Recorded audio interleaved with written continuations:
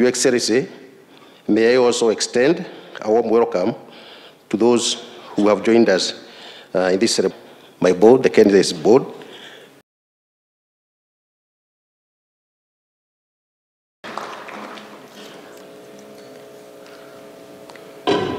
Tupige makofi, shangwe.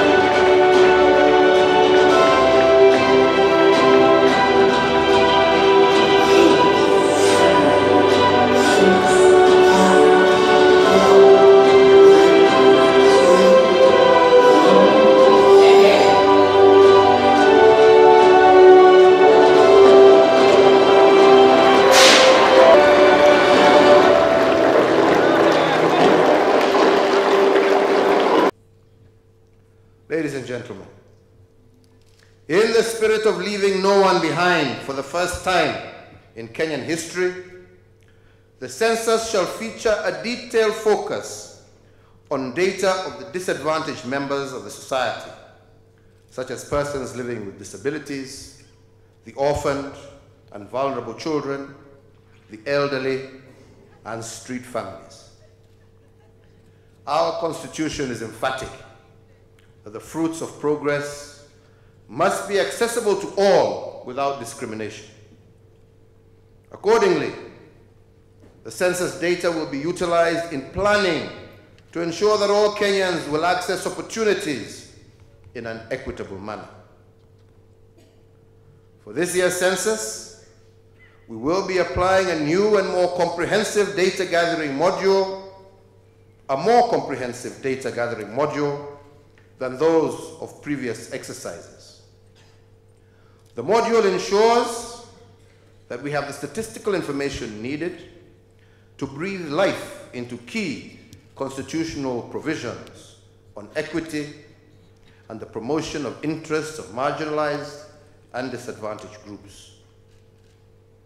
In keeping with our two-tier governance structure, the planning and delivery of the census exercise is based on the 47 county census committees with national oversight to ensure uniformity of standards. The county committees have been mandated to deliver on all aspects of census planning, preparation, and delivery, including the recruitment of enumerators. In total, a team of 2,467 ICT supervisors, 22,268 content supervisors, and 138,572 enumerators will be deployed across the entire country. I would, ladies and gentlemen, at this time, take this opportunity to urge all persons and households in Kenya to be ready from the night of the 24th of August 2019 to welcome enumerators to their homes. Enumerators have been recruited from the locality in which they will be working, and as such, they will be familiar with and to many of the families that they will be visiting. The government, through the Ministry of Interior and National Government, has taken all necessary steps to ensure that the census will take place seamlessly and in a safe environment and with minimal disruption to the ordinary activities of Kenyans. All enumerators will be accompanied by uniformed security officers and may also be accompanied by community elders and leaders of residents' associations, depending on the area.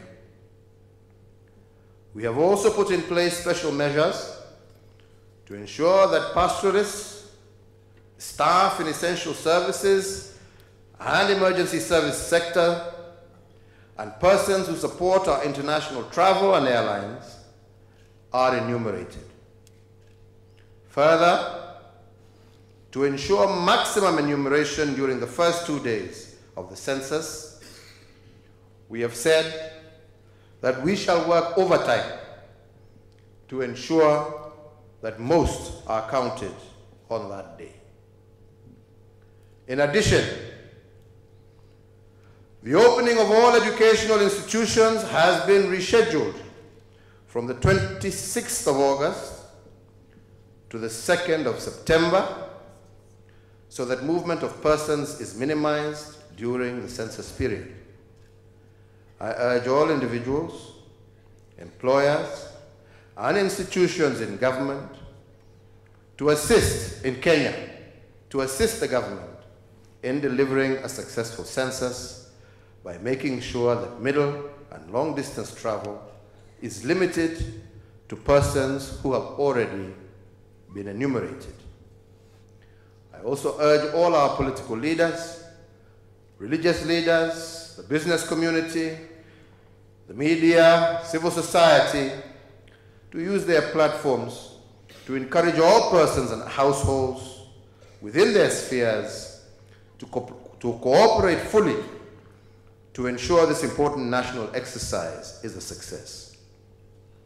Ladies and gentlemen, as I conclude, I wish to reiterate the importance of the 2019 National Population and Housing Census to the development agenda of our nation. For us to achieve our vision of a brighter future for all our people, our country must have comprehensive and accurate data for the proper planning and monitoring of development programs. It is therefore the patriotic duty of each and every one of us to do all that is required to support this once-in-a-decade exercise. With these few remarks, the official countdown to the 2019 National Population and Housing Census begins. May God bless you all, and may God continue to bless and guide Kenya.